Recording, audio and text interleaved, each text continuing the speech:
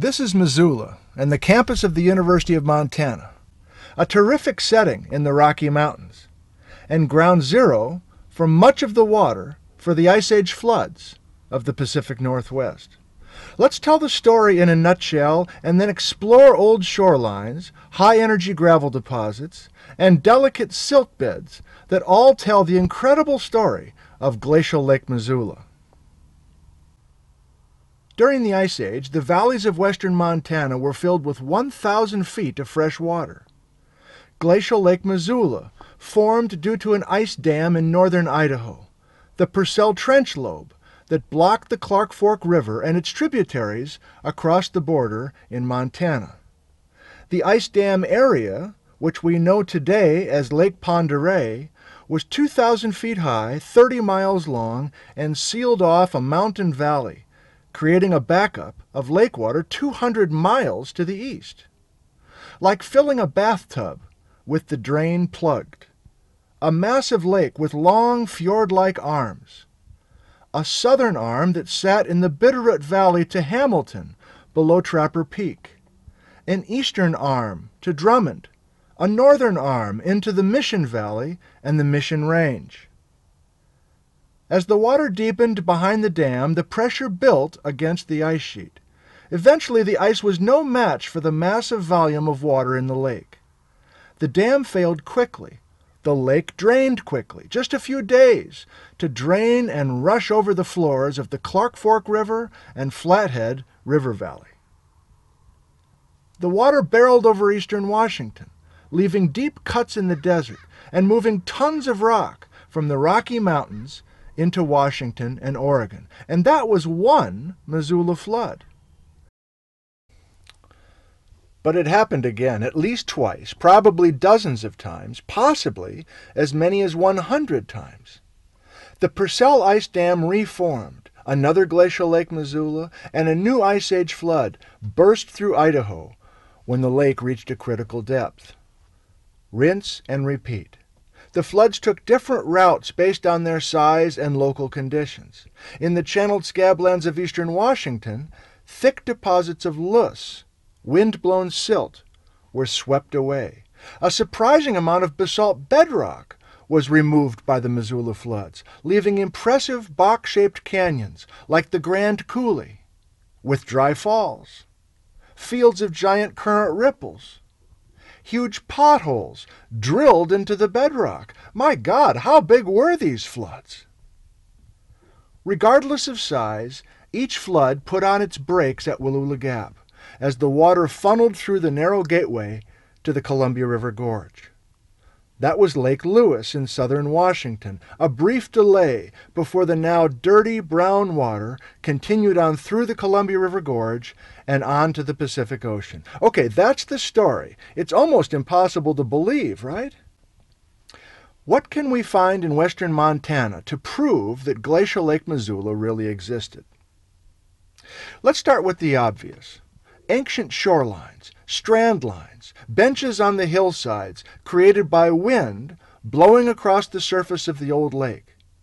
Tells us the water was 1,000 feet deep here. But there's not just one old shoreline, there are dozens of them. Different lake levels. For the Montana valleys that had Glacial Lake Missoula in them, the old shorelines are best seen on northwest-facing slopes, like the hillside above the University of Montana.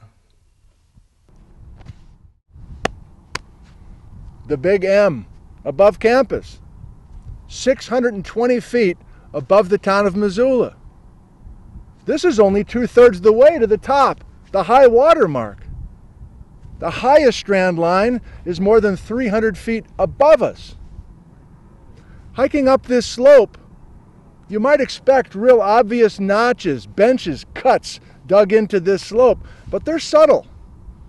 These old shorelines are more obvious from a distance than hiking right on top of them. T.C. Chamberlain was the first geologist to note these faint watermarks in 1886. He had read reports describing Scotland's parallel roads of Glen Roy and correctly interpreted the elevated shorelines here in Montana. Each Glacial Lake Missoula strand line was created by lake waves eroding into the hillsides. But shorelines are also places of deposition. Beach gravels have been found, little beach berms. So far, no preserved organic carbon or other datable materials have been found at the old shorelines. So telling a decent story here is difficult.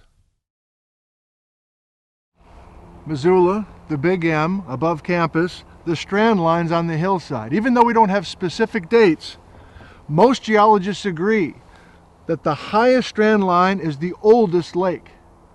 That the strand lines get younger as you go down the hill. The thinking is, if there was a young lake up here, and then you drain the lake, wouldn't you wipe out all these older strand lines? That's the thinking. Older, highest, younger, lowest. Yes, that's the thinking, but without datable material, even the most basic questions remain. Is each level a different Glacial Lake Missoula? Or is this one lake with periodic lowering? Or a combination of the two somehow? Without dates for each shoreline, it's still unclear. The highest strand line is at 4,200 feet elevation. On a steep hill slope, exposed to more than 10,000 years of thunderstorms, it's pretty amazing how little eroded these strand lines are. At its maximum, Glacial Lake Missoula had a surface area of 3,000 square miles. The northern shorelines of the lake sometimes had an ice margin. Ice calved off into the lake, icebergs with big rocks in them that set sail for various destinations in the lake. Large boulders show where the big rocks fell off their ice rafts. Drop stones, back when the water of Glacial Lake Missoula was relatively calm and quiet. Up north, impressive white lake beds were laid down close to the ice margin. Rock flour, silts created from the grinding power of the ice sheet to the north. Wildlife and dusty white deposits everywhere. The drain was plugged, the lake was big, and the white silts collected on the quiet lake floor. But there are also deposits that speak of tremendous high-energy events. Mud is usually at the bottom of lakes, right? You swim in your favorite lake, that means dark mud is oozing up between your toes. But at the bottom of much of Glacial Lake Missoula, deposits of rocks, not mud, dominates on the valley floors below the strand lines. Why? I'll bet you know why, right? High energy water is recorded in these valley bottoms. That's what the rocks are telling us. But when Glacial Lake Missoula was here, it wasn't high energy, it was low energy. The water's just sitting there, and layers of mud and silt are being deposited at the bottom. But when we break the ice dam, that water starts moving quickly, fast enough to erode all those soft beds at the bottom, and in their place, a big batch of river gravels were brought in from elsewhere and sit at the bottom, deposited during the high velocity flooding. Rocks the size of my fist or my head or even bigger. So when we look down the guts of the Clark Fork River Valley, it's high energy river gravels in the bottom instead of the mud. Okay, make another ice dam, make another lake, lay down more silts and muds. That's fine. But when we break that ice dam, the water's on the move and we erase those and bring in more river gravels.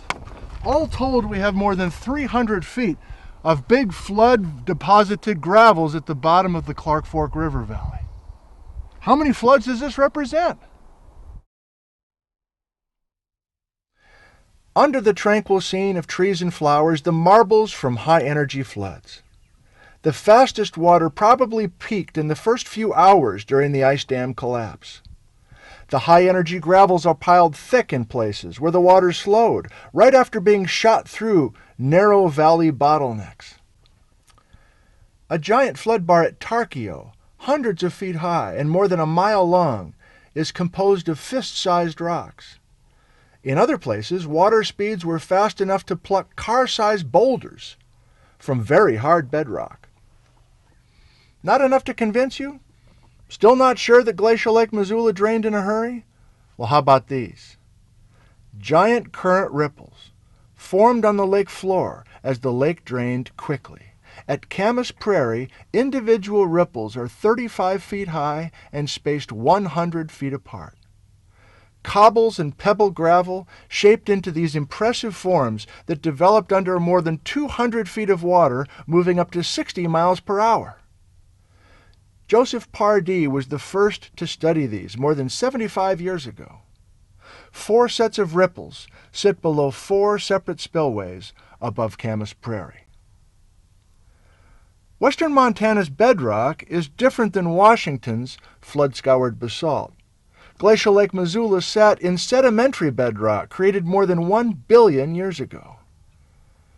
It's pretty easy to visualize where the lake rushed out of Montana. Today's Clark Fork River flows in the direction that the Missoula floods flowed. Rugged, vertical-walled canyons like Eddy Narrows were particularly energetic spots for the floodwater. Pockets of flood gravels remain stranded high and dry inside canyons. Gulch fills help show the depth and the speed of the water as it ran the gauntlet downstream to Idaho, Washington, and beyond. The deepest Glacial Lake Missoula was just a few hundred feet shy of spilling over the Bitterroot Mountains at Lookout Pass, where Interstate 90 crosses the Idaho-Montana state line. Instead, the lake drained through the Bitterroots using existing river valleys to the north, and once into Idaho, the flood swung to the southwest over Spokane and the broad openness of eastern Washington. So much field evidence for Glacial Lake Missoula is visible from I-90 between St. Regis and Missoula. At the exit for 9 Mile Road, one more very important study site. These are famous silty beds west of Missoula, partly because we're still debating the significance of them. These are rhythmites. There's 40 of them here. With that zebra striping, what's the story? Why are these delicate silts still here if this is a place where high-energy floodwater was cruising through? These repetitive layers of silt and mud contain details with important clues. But debate continues on what these layers are telling us about Glacial Lake Missoula's history. Even the terms are confusing. Rhythmites, varves, are they the same thing? Not here at 9 Mile. Interstate 90, from the freeway you can see the rhythmites. Dark, light, from the freeway. Those are the zebra stripes. But within one dark zebra stripe, varves at a tinier scale. Dark, light, those are annual patterns. Dark, light, couplet, that's one winter-summer pattern. Varves, rhythmites. Many geologists see the more than 500 varve couplets here as annual layers, like counting tree rings in the mud. But not everybody agrees that these tiny layers are annual. Why not seasonal storms, they say, or occasional debris flows into the bottom of the lake? But the tiny layers are so clean, some people say. Not a root, not a leaf, not a twig, not a gopher hole, no tracks, no cut-and-fill gullies, very little organic carbon. At least everybody can agree that dark zebra strikes, the dark rhythmites, were deposited at the bottom of Glacial Lake Missoula. The dark bands are mud, the light bands are silt, and the rhythmites get thinner and thinner toward the top. But that's it for agreement.